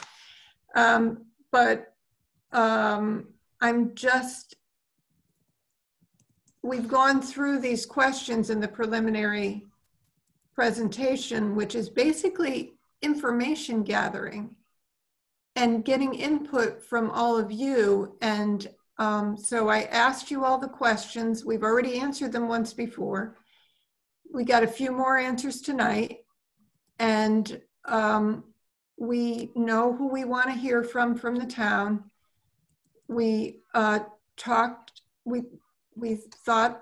Alyssa suggested, I think rightfully, that we may not need to do too much stakeholder outreach if we have that section of the bylaw that remains in it. And we're going to hear about more best practices stuff from the sponsors. So I guess my main concern is just, you know, efficiently using our time in the next meeting. And so that's, and it's, I'm not, you know, I don't, it doesn't matter to me one way or the other. I just would like to, if we have 2 hours and Lincoln Avenue is going to take 1 hour, that's my main concern. I just don't want to waste our time. I think this issue is not as easy as you think. So I'm looking at it, and I can see how you read what's here, that we don't have to know what they would say in step 4. We just have to know who we want to talk to. But whether there's need for additional research, I don't feel I would know that until after we have indeed talked to them. So I don't see it as being that simple. So that's where I guess I would like to talk to the people before the formal presentation is. I'd like things to be pretty much more lined up before the formal presentation is done. But Hi, Evan. Yeah, so I might disagree from some people here. I think we're ready for the formal presentation because I would like to hear the formal presentation from the sponsors before talking to IT and the chief of police. I know we have had the sponsors come in. That feels like it was about 4 years ago at this point. And I read the surveillance technology bylaw in full for that presentation. I skimmed it before today's meeting, but I couldn't tell you everything that's in it. And so I actually think I would really appreciate a refresher from the sponsors and the ability to ask questions. My suggestion would be, with respect to Dorothy and George, to push Lincoln Ave off a meeting and spend the entire next meeting just on surveillance and have the formal presentation from the sponsors, followed by a discussion with IT, followed by a discussion with the police chief.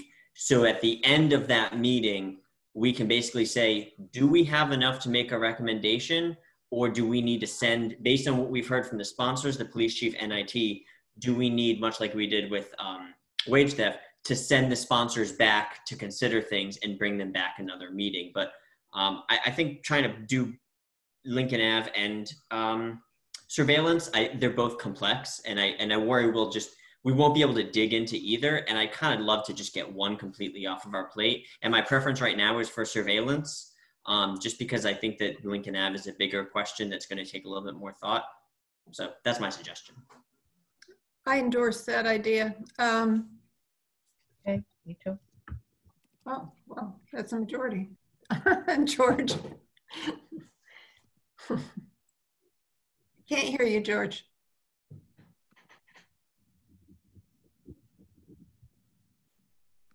Sorry, I have no objection. I just want to be clear on what we're doing. And so again, that's why I'm just describing it to myself to make sure that what I think I'm thinking is in fact what everybody else is thinking, which is we really are in the formal presentation stage. And we're going to have a formal presentation continue next time. And we will have at least IT and the police chief present and to ask questions. Yeah, we'll try to have all those I think the meeting should just be for this issue. I think that makes sense. And the only question I have is, when do we have do we bring the town manager into this? I would like to hear from him directly what his thoughts are, what his concerns are. Yeah, I would too. Would he be invited? I would be glad to invite him. Does the rest of the committee want him to be present along with the IT and the police chief? Sure. I mean, normally he's going to come to our meetings anyway. The only reason he's not here is Vacation. because he's on vacation, right? Alyssa? I actually don't think it's necessary for the town manager to come to all of our meetings as No. as a base expectation. I think that's actually unreasonable. I agree. But I agree that under many circumstances, he's going to need to be there at least for part of it, because just like when we had OCA process, right, for appointments, but it was only for that part of the process and that had to be arranged. I don't think it's reasonable to expect that any town council committee necessarily has staff at it at any given time, including the town manager himself. But this one, obviously we do need him, and I appreciate the clarity around that, because what I'm trying to hold us to our process, right? So items 4A through D, again, like I said, we have the flexibility of saying at what point in the TSO recommendation process. So I'm willing to vote to move to step 4 with the understanding of the following, that we are agreeing that we're saying we don't need some things to be decided before that formal presentation, and with the agreement that we are going to communicate to Darcy as the chair, who in consultation with the committee shall assist in preparing the measure for presentation by communicating with the sponsors. So she's going to tell them what we said, right? Reaching out to the town manager regarding staff input, which she's already done and she's going to just follow up on. Reaching out to relevant town and community stakeholders. Let's come back to that for a minute, in a minute. And D, in some cases, seeking input on best practices from other towns. You've just assured us, Darcy, that that's going to be part of the presentation, so we don't need to reiterate that. Here, you'll reiterate it to the presenters. And it says, we expect to receive the answers to the questions and the information requested prior to the formal presentation. So we have to decide before we leave here tonight what we as a committee want Darcy to communicate to town staff and to the sponsors, what they have to provide us in writing prior to that formal presentation. And then they could say, oh man, we don't have time to do that. You guys asked for 50 million things. And that would like change the course of our trajectory here. I'm confident we're not going to ask for 50 million things. It will not change the course of our trajectory, and that's fine. But we have to communicate to Darcy so that we don't second guess her at the next meeting as to what it is we're expecting under this preparation for the formal presentation. So we've said IT, we've said police, we've said town manager. Is there anything we're expecting Darcy to communicate to Mandy Jo and Pat about reaching out to relevant town and community stakeholders? Or is everyone else fine with the thing I floated earlier, which is that because it's an important part of the bylaw itself, as long as that stays in the bylaw, I'm not hot about insisting we have every conceivable stakeholder group have information in the formal presentation. And if we decided after the formal presentation, we still did need that before we made a recommendation to town council, we could decide it then. I just don't want to be second guessing people saying, well, I thought you were going to bring us this, but you only brought us this. That's all. I think we're just at the stage right now is preparation for the formal presentation. First, I think we should vote that we're ready to move to step 4. And then I think for preparation for the formal presentation, we just need to give direction. So we're all about managing expectations. This is not a vote to move to step 4. That's different. That's if you're skipping the formal presentation. There's no vote necessary, but I would really appreciate it if you all would decide how you want to submit to me any questions that you have and by what time you would want to get those questions to me. But see, that's what I'm confused by, is because if these questions are not, this goes back to our entire functioning as a town council. The questions people have should be the questions that this committee has, which should be discussed at this committee meeting. The question should not be what Evan goes home and thinks of between now and some date in the future, what I go home and think of between now and some date in the future, or like the other night when we were told, give George feedback in the next 3 hours before his next meeting. I mean, this is what we are supposed to be talking about as a committee, is what is it that we want you to ask them to include, and we should tell you that right now, and then unless we get off the call in 5 minutes, go, oh my God, I can't believe I didn't say that. It's not up to me, Dorothy and George and Evan to have 5 different sets of questions. It's up to us to tell us each other right now, these are the questions we agree they will address. I don't think that we are prepared to do that right now. I mean, I think that if we're asking questions about the bylaw of the sponsors, I doubt if many of us right now are prepared to come up with all of our questions. Then why are we scheduling the formal presentation? We can't prepare for the formal presentation. We can't have a formal presentation if we didn't do the preparation step. I'm just saying that if we agree that we're going to look at the bylaw and submit questions to me by a certain date, then I can submit those questions to the sponsors. So I don't think, and if they overlap, then I'll just, I'll deal with that. Our committee's supposed to prepare for the formal presentation, not us individually. Right, but do we want to go? I mean, I personally am not prepared to do that myself because I would want to look more carefully at the bylaw. That means you're going to be asking them to provide answers to questions that you personally have, or that Dorothy wants to ask them about recordings by private individuals, which is not a question this committee's asking. That's her personal question. I'm really confused. Right. So I think we'll be able to. I think I can handle that. You don't get to do that.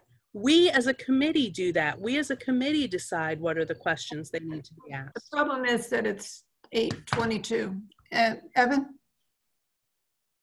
Well, I was gonna say, I mean, I think that my understanding of what we were doing was that we'd have the sponsors come in for the formal presentation, and based on our preparation for that presentation and what we hear in the presentation, we as individual counselors on the committee will generate questions that we will then ask of them during the meeting itself in open session in a public meeting, and then hear from the town staff. And then at the end of that, if we have questions remaining, then we can decide as a committee, this will all have been discussed in open session, and we could say to the sponsors, we're not ready to vote on this. Here's our outstanding questions. We'd like you to come back for a continuation of the formal presentation with responses to those questions. Yeah, it would That's work. still not answering step 2.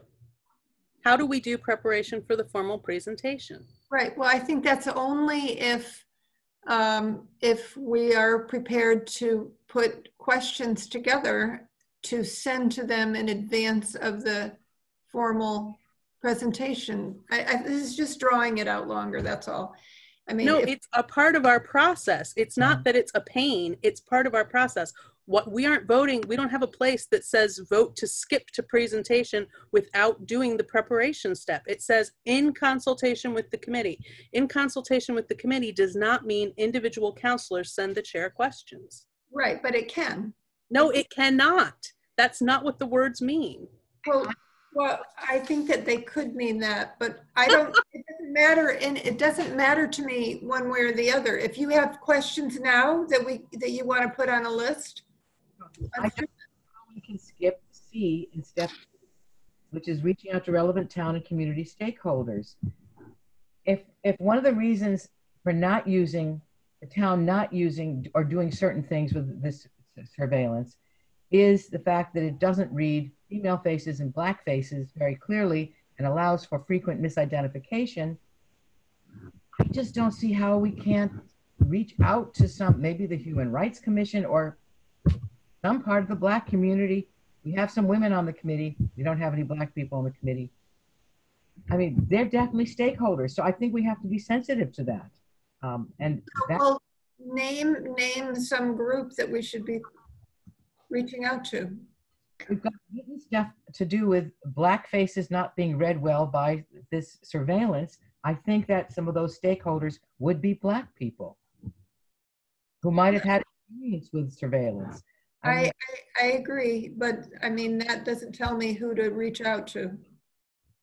Right, we're supposed to be giving Darcy direction, and we can't just say, go figure that out, Darcy. We have to say, Darcy, we want this thing, and we can't expect magic. Start with our community outreach people.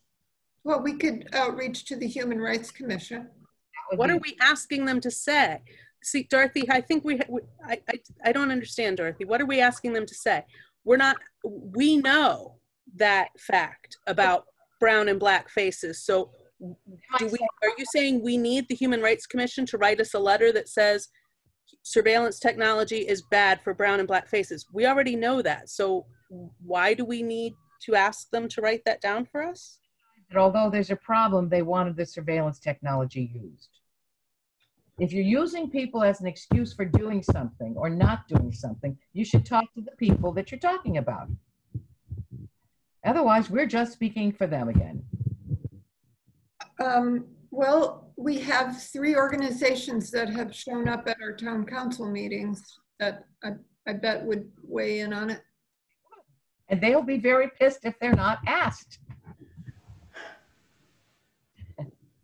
George is mad at me. Okay. Evan? So, I mean, again, going back to our charge, I mean, our primary reason we exist is to look at measures that might affect the provision of town services. So I guess my thought and my request is for our next meeting, just sponsors, IT, and police. And if at the end of that we say, you know what, we really feel like we need to hear from some other stakeholders, then we can do that. But since the basis of the reason we have this is it affects town services, and in that case it's IT and police, I feel like that should be our starting point. Inviting more groups into that 2-hour meeting, I think, is going to be overly ambitious. I think as presenters, yes, I agree, because there's only so much we can fit into the meeting. I think that reaching out to stakeholders, I think to some extent is more about just notifying them that something is going on in the town and that they might be interested in. They might want to provide public comment or, but not necessarily to be presenters.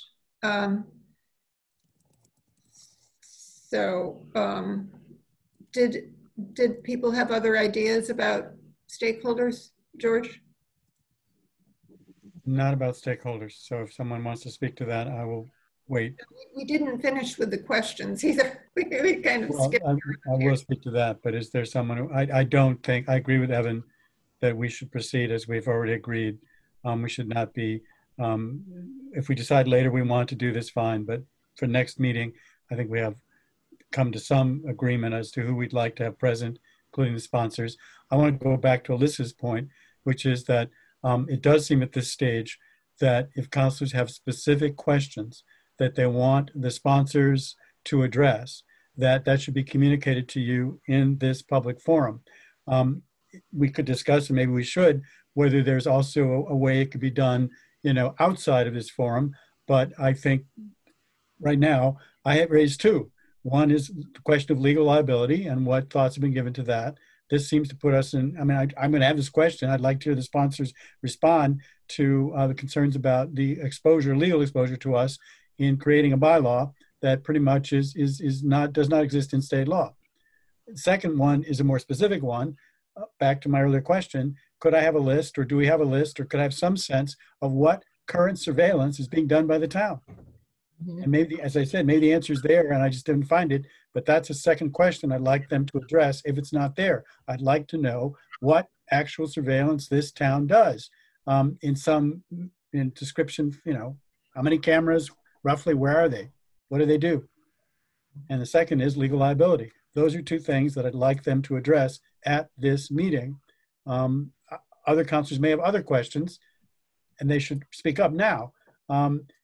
If after the meeting, 3 days from now, I have oh my God, I forgot to ask X, Alyssa raises a good point. Is it okay with you all for me to send, and Darcy, by the way, also ask them this, this, and this? Or should I shouldn't do that. And when we have the formal presentation, then I can, as an individual. Why would you not be able to send me that when we do that with all of our other committees? Well, that's what I'm asking. So, that's what our process says. Right. Alyssa's made the strong argument. Our process is the committee as a group agrees that these are the questions we want to be asked of whomever. These are the stakeholders we want to be brought in. these are the town staff people we want you to invite. And if Alyssa or I, 4 days later, says, oh, gee, what about so-and-so? And we send you an email privately, says, by the way, would you also invite X, Y, and Z? And so we show up at the meeting and X, Y, and Z are there. We're all looking at each other like, why are they here? Well, the answer is because Ryan emailed you privately and asked you to invite them. So I think that's problematic. And so if that's problematic, then it seems also the other is problematic. So I think Alyssa has a point. It's not problematic in other committees. It's not problematic. Other committees. This is our committee. This is our process. No, we can't have a more restrictive process than the other committees have. We have the process we have. Absolutely can. No, we can't. We should decide our own process. I invite anyone to send me questions, and I will forward them to the sponsor. That's not appropriate. That's not the process we agreed to. You can't decide to not follow the process we agreed to. Where's that process? We didn't ever agree to that. It says in consultation with the committee. The only way you can consult with the committee is in a public meeting. Darcy, let's say that 3 days from now, I think I really would like Matthew Charity to be present at this formal presentation. So I send you an email saying, would you please invite Matthew Charity to come to this presentation? And you think, gee, George, that's a great idea. I will. And then Alyssa, Dorothy, and Evan show up, and there's Matthew Charity. And they didn't invite him. They didn't, right? There he is. And that's not appropriate, it seems, right? That's just not right. So, Right? Other people have questions. I have a little comment. George and I were talking about Lincoln Avenue and its checkered past. And we decided that our aim is to get our committee to agree, because we figured if we can't get a unanimous agreement from our committee, it's not going to pass the council. So I think that there's been some strong statements that we're really interested in consensus, and sometimes it does take longer, okay? It's not the most efficient use, but it ends up with a stronger, instead of redoing Lincoln Avenue every couple of years and having it go down in flames, we're trying to say, let's do this so it'll work. And I think that, this is going to be true for a lot of other issues. So we don't have to be known for speed. So I'm agreeing with the interpretation of the chair or the chair's designee in consultation with the committee. I'm sure that if something really big comes up or whatever, and something is done without consultation, that, we won't all die. But our rules say we can't agree outside of public view. So that's the issue. Okay, well, does anyone have any other questions that I should be forwarding to the sponsors? Alyssa. Yes, my other question following, kind of follows on George's questions, and Evan may have specific IT questions too, but the George question that I was following up on when he was saying, what technology are we using now? And I don't know how specific they're going to be willing to give us, but I think we should definitely ask the question and ask for as much specificity as is normal practice to tell us. And then, of course, when they give us that information, we may decide we want more or different information. But the other part that I wondered about for technology, because technology is constantly evolving, is there something the professionals, whether IT or police, have heard about, right? You read articles in the paper that they think, oh, well, if that happens, it's not covered under this bylaw. Like, is there some other emerging technology that does this bylaw sufficiently cover not only all the things we know about now, but things that are similar? Is this bylaw too loose or too restrictive in terms of emerging technology? I guess that's my question. Emerging technology, is this bylaw too loose or too restrictive?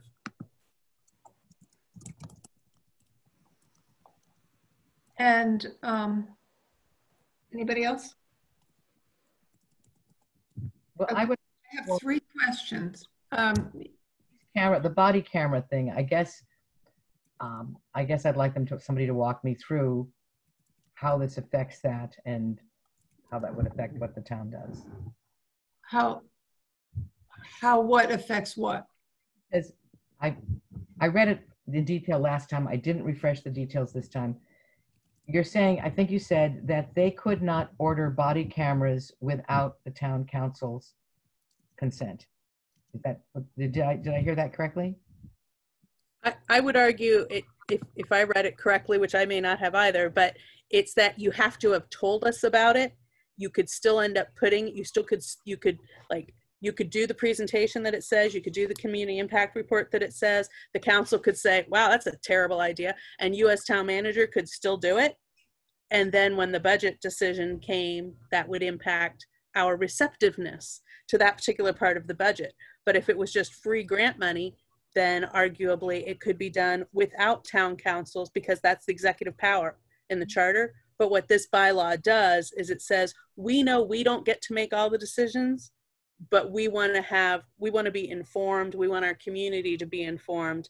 There would be people who would argue, because we're not going to talk about the merits, right? But there would be people who would argue you don't need this bylaw because you should never infringe on the executive that way. That might be an argument against the bylaw.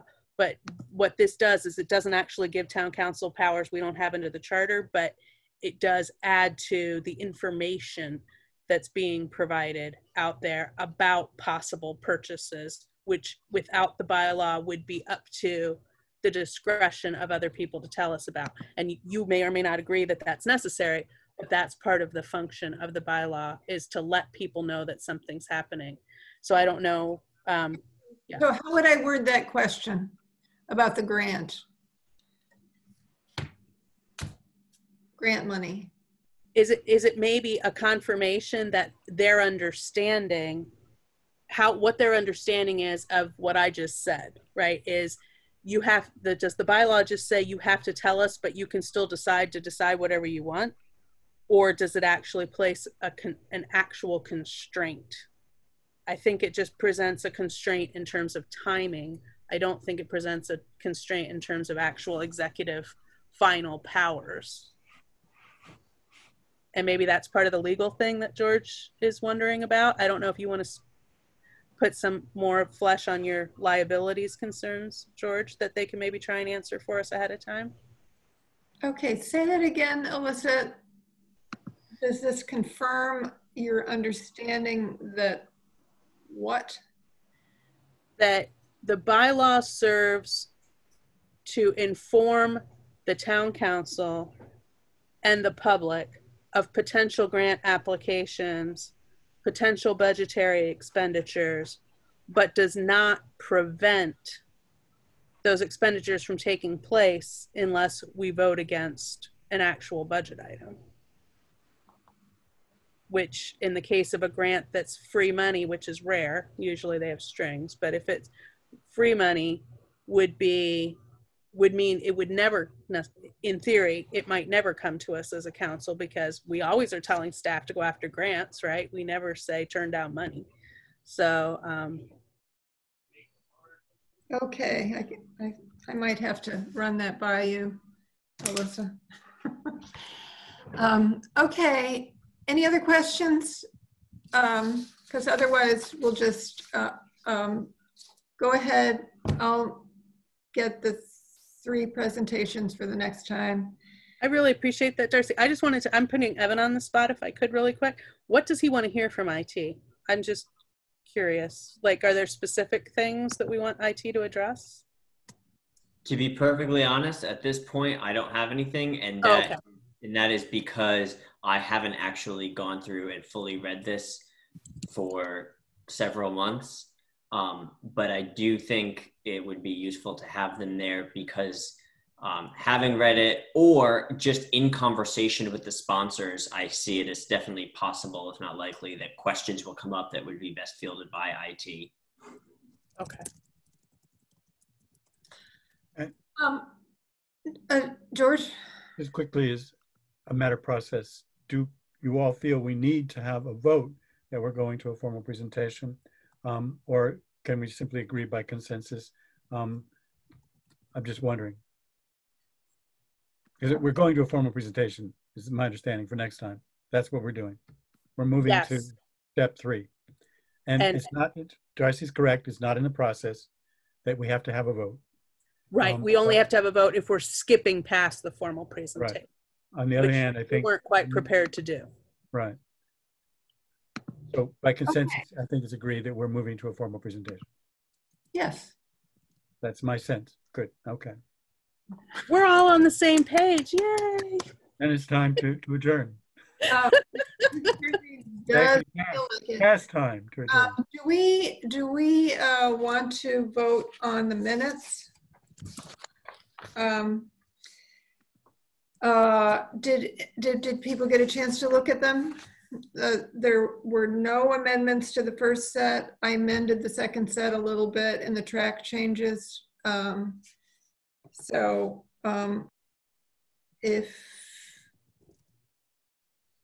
Do we feel ready to adopt them? If I move to adopt both of them, will someone second it?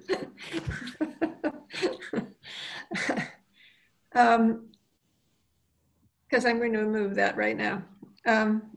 I move to accept the minutes of July 23rd, 2020 and August 6th, 2020 as amended. Is anyone prepared to second that? Second that. Roll call vote. Alyssa? Abstain. Darcy, yes. Dorothy? Jane, Oh dear.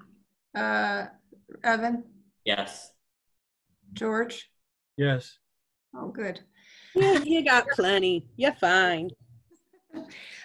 Okay, well, so we know what we're going to do at our next meeting. I just wanted to make a brief announcement, and that is that I've been working with this new group in town called Zero Waste Amherst, and we are working with Guilford to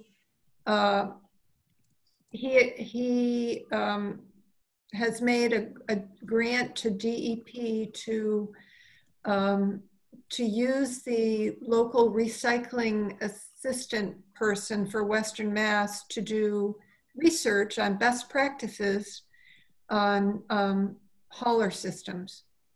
So they're looking at directly hauling and also looking at systems where the hauler directly contracts with the town rather than with the residents. And, you know, different things, systems with curbside composting and pay per bag or pay per weight. A lot of different options that different other communities are doing around the state and also around the country. So it's very exciting, and I hope eventually it'll come to this committee in some form or another. You know, I don't know when, but the woman who's doing the research is going to be doing it within the next like 6 weeks or so. So hopefully we'll all get to see the results of it. Anyway, George? Sorry, just quickly, as I mentioned earlier, I was approached by actually a counselor with a request for a public ways change. I just want to know, my assumption is what I do is I forward that to Darcy and it goes from there. Is that right? Yeah, I guess. So if you get it, I just guess I'm asking, if someone sends one of us a public ways request for a change, it obviously comes to our committee. My sense is I simply forward it on to Darcy and ask her to consider putting it on the agenda at some point, or at least reaching out to the sponsor. I guess so. So looking for help here. What If should I do? TAC were still in you know, working order, that might also be something that would go there, right? ECAC? I'm sorry, I didn't hear. TAC. TAC. Right. I don't think we have, well, I think the fact that we don't have a process for public ways yet is the public way is why you don't know the answer to the question, George. I think it goes to Lynn. And then Lynn calls Darcy and says, well, since we don't have a process yet, what do you want to do with this? And I think that's what's going to happen until we have that process, is it's going to be on a case-by-case basis. If TAC had been meeting regularly, right, because we weren't having a pandemic, and TAC had been meeting regularly through all this, they might have already gone to TAC. Right. And if we had more time, we might have our public way policy ready, which we don't. Right. So I would think this is currently a Lynn and Paul and Darcy question as to, given we don't have any of those formal processes ready, what should we do next? I don't think it's on Darcy to schedule it at this committee meeting. I think it's Darcy talking to Lynn and Paul about, well, what are we going to do? Maybe TAC can do it. Maybe TAC is the place for it. Right. You can forward it to me and I can bring it up at the next meeting that I have with Paul. Okay. All right. Anything else? I wonder if Art is still here. I don't think so. Oh, he still is. Art, I'm amazed that you're still here. But it doesn't look like he's got his hand up for public comment. Let's see, I'll wait a second. Oh. Yeah, no, I think that's it for tonight. No items not anticipated by the chair 48 hours in advance. So I'm going to declare us adjourned at 8:47. Thank you. Thank you all. Good night. Night.